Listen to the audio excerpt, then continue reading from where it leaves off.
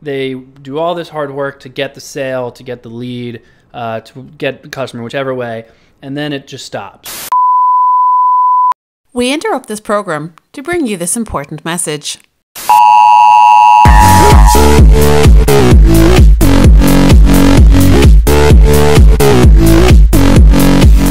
Welcome to Marketing Interruption, a daily podcast powered by BlueTuskr that interrupts your day with marketing news, tips and strategies from an entrepreneur who lives and breathes marketing.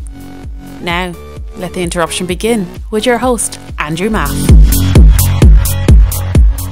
Hello and welcome to episode number 13, Marketing Interruption. My name is Andrew Maff. I will be your host, and today we are talking about why marketing shouldn't end after the sale. This one is a very interesting topic for me because I've found this in almost every brand I've ever worked in, where they do all this hard work to get the sale, to get the lead, to get the customer, whichever way, and then it just stops and it ends there. And that is simply just not how it should be done. And one of the reasons I say this is because the most obvious one is buyer's remorse is a real thing. You don't want someone to feel like they had their hand held all the way up to the point of purchase, or basically the conversion, any lead, or however you want to look at that, and then feel like, all right, okay, bye, I got what I wanted. You're basically like one night standing this person, which is kind of messed up.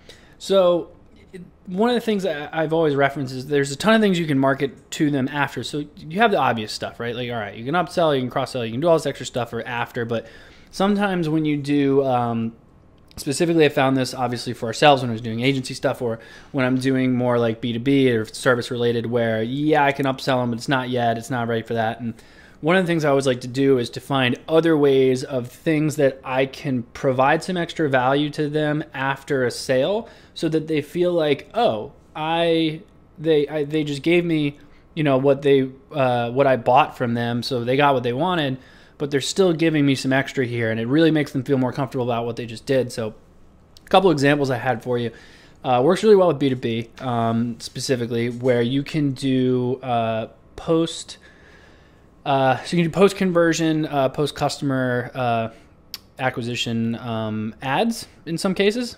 So it can work pretty well for some B2B. It does work well for e-commerce also, but kind of depends on which e-commerce. But there's a lot of other areas this could work. But essentially, create either some kind of community. So a Facebook group if you're doing social ads, or you could also do like a Slack community or something like that, where you try to bring everyone into one place. So for example, when I was targeting e-commerce sellers, we did this where we created a Facebook group that was specifically for e-commerce sellers, and then we would break off that group for, 8-figure sellers and things like that.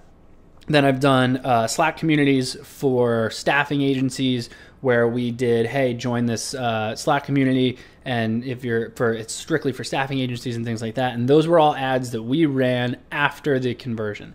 When you're doing B2B and you have that kind of personal conversation with someone, you don't necessarily need to do that.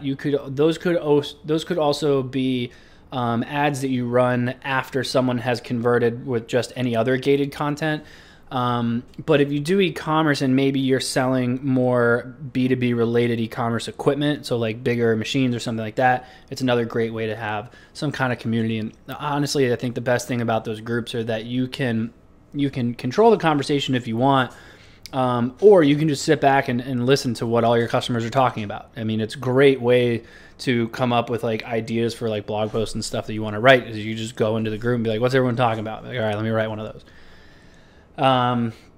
The other thing was case studies. So this is great for an upsell. It's also great for you to be able to explain to a client that the decision they made was great. So a lot of SaaS companies do this kind of thing where they'll send out an email with, hey, we have this great story about this company that used our software to go from X to Y. Or Y to X, X to Z, A to Z. Let's do that. Alphabet. And so you can do things like that where you can show them a case study. And you basically be like, hey, look, this worked really well.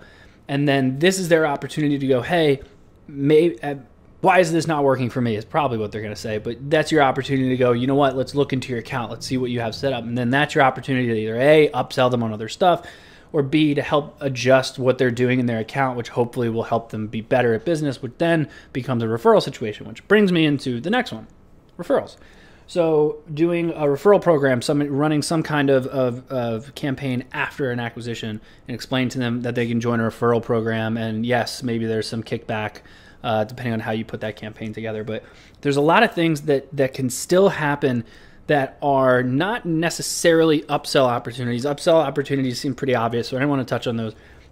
But assuming that they bought everything from you that they could possibly buy. So maybe you offer certain services and they bought every freaking service. So great. What else can you do? There's always more you can do. And that idea of bringing them all into a group and controlling that conversation, or having them become a referral, or anything along those lines, or even just sharing case studies with them just so that they know, like, hey, the decision you made to work with us was a good one. We did it for so-and-so. We can do it for you. These are all great ways to market people after a sale or after they become a customer. Yeah, that was it. That was all I wanted to touch on today. So obviously, thank you. Please rate, review, subscribe, all that fun stuff. And make sure you shoot me any questions you may have to marketinginterruption@BlueTuskr.com. I'll see you tomorrow. Thank you for joining us for today's Marketing Interruption. Make sure to rate, review and subscribe to the show. And don't forget to email marketinginterruption@BlueTuskr.com with any marketing questions you'd like to have answered on the show. And head over to marketinginterruption.bluetuskr.com to catch up on past episodes. Until next time, we now return you to your regularly scheduled programming.